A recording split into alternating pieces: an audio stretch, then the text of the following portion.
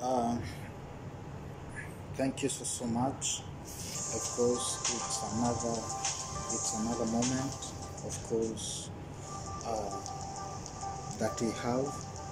As I promised you earlier, that we are going to focus our energy and look on the 5 factors that those couples, as we discussed on our video previously, the factors that they can put in place in order to ensure that their relationships are strong and of course they can move on. One of the factors, of course, they have to focus on the issue pertaining time. Time is of utmost importance. Of course, the white man said that time waits for no man. Of course, as a couple, as people who are in relationship, find time for your loved ones. Just create ample time, of course, of chatting them, asking them hi, have you reached your workplace, hi, have you taken lunch, how are you proceeding with the hours of the day. You just know the whereabouts of your couple, of course. By doing so, of course, you will strengthen your relationship, your marriage. Time is very important. If you create time for your better half, of course, believe me, you will be doing a super exciting thing unto your marriage. You will have respect. You will make the bond to be strong, and so on. So the first factor, it is create time for your marriage and also relationship. The second point, it's about the social media. Of course, social media is not bad. Of course, we use social media to get information, to be enriched with information, education, and we get to come into contact with a lot of things that we didn't know. So upon the social media, just use social media as a platform that will help you move forward, but not to destroy your relationship. Your relationship is of much importance than the social media. When your husband comes in the evening, embrace him, tell him, darling, welcome home. How has been your day? Of course,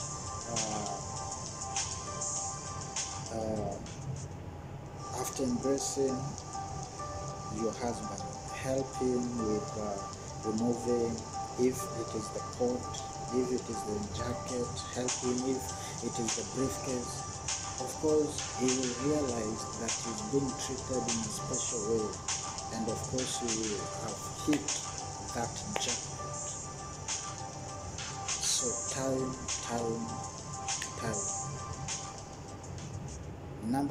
Point number three. Of course, in this world, in this 21st century, no one likes to be taken for granted, taken as an optional. No one. So I appeal to you, just treat that your partner with utmost respect,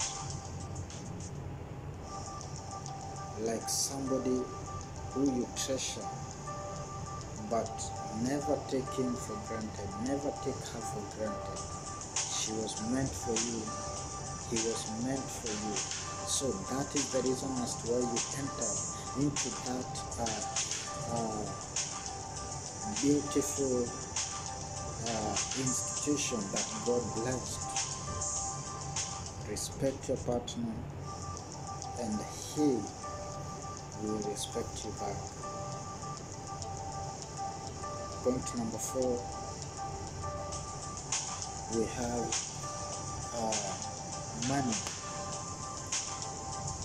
On the last video we saw money is whereby if there is lack of money, it can trigger that particular relationship for a particular couple or both of the couples to go their separate ways.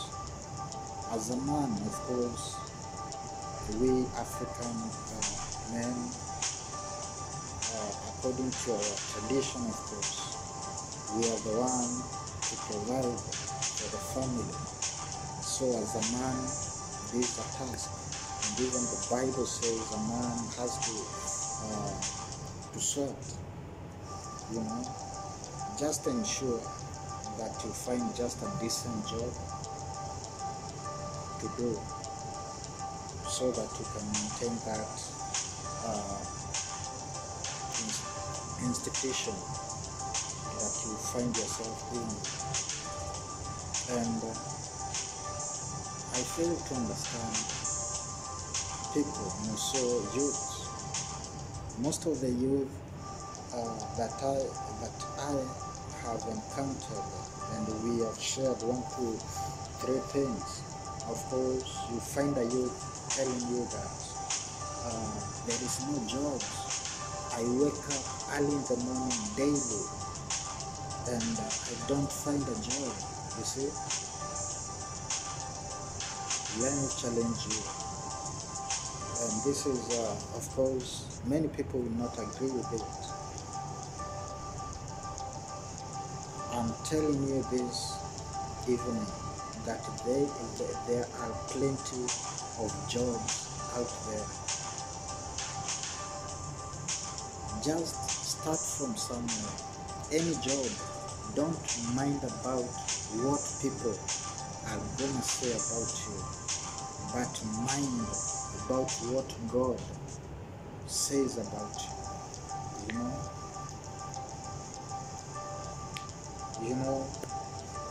I've gone through a lot, and of course, on my side, I've been ready to do any job that is available, and not because of desperation, but it's because I know that if I do this job today, tomorrow I will not do it, because nothing is permanent. So I challenge you that you go and start from somewhere, so that you can improve your living standard and the living standard of your family. Last but not the least, of course,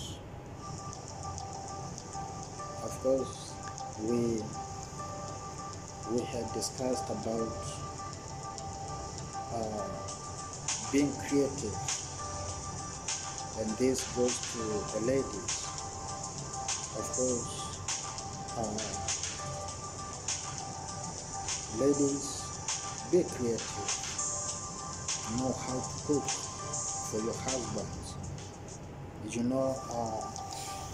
If you go to a country like China, the Chinese ladies believe that men are supposed to cook for them, but in African traditional culture, ladies are supposed to cook for their family. So there is a challenge to you, and it is the painful truth that if you don't know how to cook, of course you are pushing that man towards the wall to go out there and find and look for somebody who will cook for him. To avoid that, of course, you have to pull up your socks and know what are your duties. If you know what are your duties, of course, you will not fail in your marriage. Some ladies, because they don't know how to cook. They end up bringing house managers in the house, and this is a task that I'm leaving for you this evening. If you bring a house manager into your home, you yourself you don't know how to cook, and the house manager cooks very well, what do you expect? Of course, and that brings me to the next topic that I'm gonna discuss with you people about the house managers. These people, I treasure them a lot.